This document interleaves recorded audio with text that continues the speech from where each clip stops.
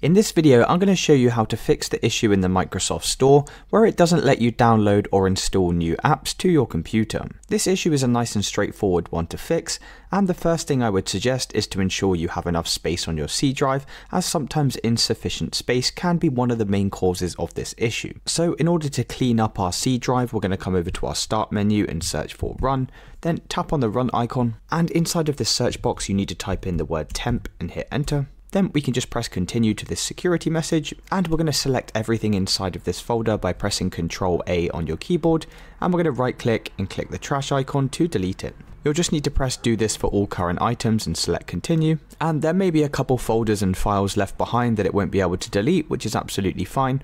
Then we're going to head out of this window and we're going to come back over to our search menu and search for Run, and this time we're going to type in $temp % and hit enter. Then once again we're going to select everything and we're going to right click and select the trash icon, and once again we can select do this for all current items and select try again, and that's deleted the majority of things. There's only a couple of files and folders left inside of here, so we can close out of this window. And next thing you're going to do is go back to the Start menu and search for Settings, then tap on this Settings icon, and we need to come inside of the System tab from the left here, scroll all the way down and come inside of Storage, and we're going to scroll down here to clean up recommendations. Then we're just going to select everything inside of this list and we're going to press clean up, and this is going to save us over 30 gigabytes of data. Then we can press continue, and you'll need to wait a few minutes for it to delete all of these files. And now you can come back over to your Microsoft Store to check if that's fixed the issue. Otherwise, the next thing we can do is come over to our Start menu and search for Run, then tap on the Run icon, and this time we're going to type in wsreset.exe and hit enter.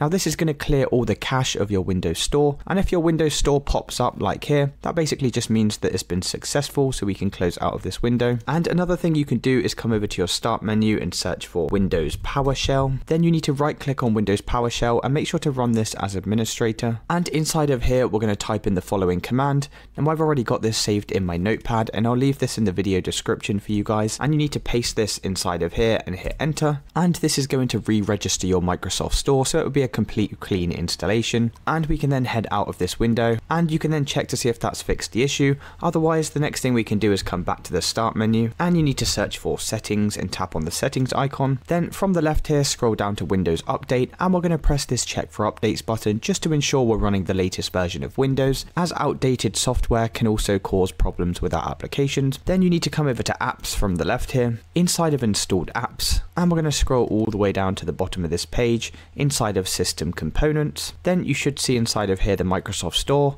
We need to select these three dots and come into Advanced Options, then scroll all the way down to this Reset option, and we're going to press this Repair button, and this is going to try and detect any problems with the application. Just give this a few seconds to complete, and you can then close out of this window, and once again we can check to see if that's fixed the issue. Otherwise, move on to the next method. Now the next thing we're going to do is head over to our Start menu and search for Run, tap on the Run icon, and inside of here you need to type in services.msc and hit enter. And from this list we need to find a process called Microsoft Store Install Service, and it should be running on your computer next to this status symbol, and we can double click on this service and just make sure the server status is set to running, and also make sure startup type is set to manual, and then we're simply just going to press this stop button here, and then we're going to restart the process by pressing start. Then you can press OK and close out of this window, and the very last thing we're going to do is come over to our Start menu and search for CMD, then right click on Command Prompt and make sure to run as administrator, and inside of here we're going to type in the following command,